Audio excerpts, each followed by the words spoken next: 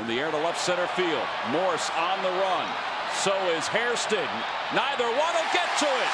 It takes a hop, and Howard's around third. Desmond picks up the relay throw. He has no play. An RBI opposite field double for Ibanez. It's his second double of the night. It's 4-1 Phillies. Well, that had to really feel good to him because he knows that ball should have been caught.